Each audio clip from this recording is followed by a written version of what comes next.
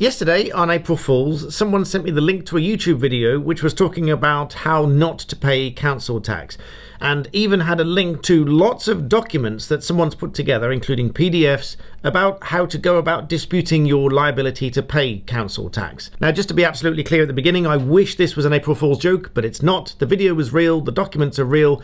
The only thing that isn't real is the contents. There is no way of avoiding your obligation to pay council tax, so allow me to explain.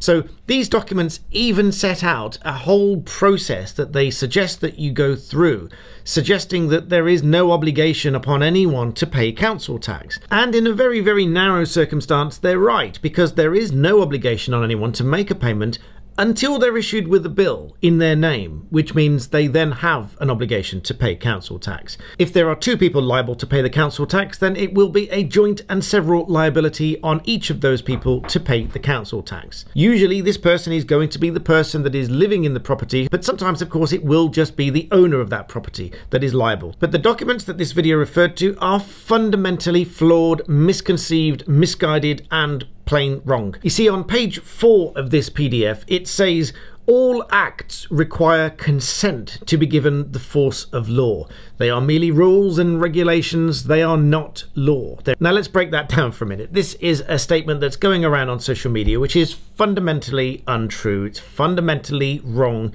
So if you see any social media talking about this, please don't listen to it. Don't follow it. You're going to cause yourself significant problems. The only way, the only conceivable way that you can take steps so that acts of parliament don't apply to you is to cease to become a UK citizen. You could, in theory, make a declaration that you are a stateless person or formally surrender your citizenship. Anything else would just be your declaration of a belief with no effect in law whatsoever. And there's a very simple reason for this, and that is that all citizens of the UK are considered subjects of the Crown within the framework of the UK's constitutional monarchy. If you choose to remain in the UK as a UK citizen, you are by default choosing to accept everything that goes along with it, such as the state system, the state benefits, taxes, educational grants, voting rights, and all of the laws, including acts of parliament, that goes along with it. As I said, the only alternative, in theory, is to cease being a UK subject, which means you have to leave the UK, or you have to apply for indefinite leave to remain in the UK as a non-citizen. But then you would have to comply with all of the various restrictions that goes along with applying for indefinite leave to remain, which, by the way, includes a requirement that you're going to abide by the laws of the United Kingdom. The very idea or the concept of this consent to be governed comes from the work of John Locke, a philosopher from the 1700s,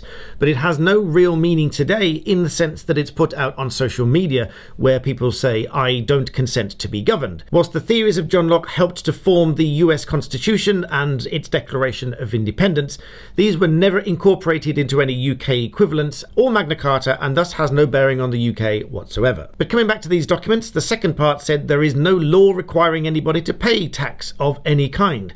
That's not true either. Roll the clip.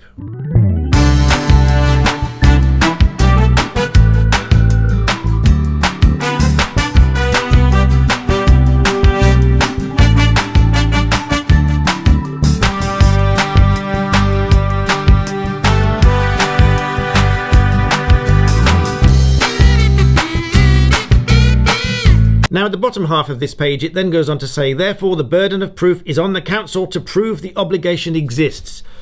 Yes, they do that by sending you a bill for council tax, because the council tax applies to the property, because it's part of the UK. So long story short, if you follow any of the advice contained in these documents and don't pay your council tax, my suggestion to you is that that is quite likely going to be one of the quickest routes to bankruptcy you could find. So if you see any of these documents, please do treat them with all skepticism that they deserve. And as always, I look forward to reading your comments down below and the likely outrage that will ensue from this video. And by outrage, I mean 1 or 2 people commenting vehemently how wrong I am about these documents.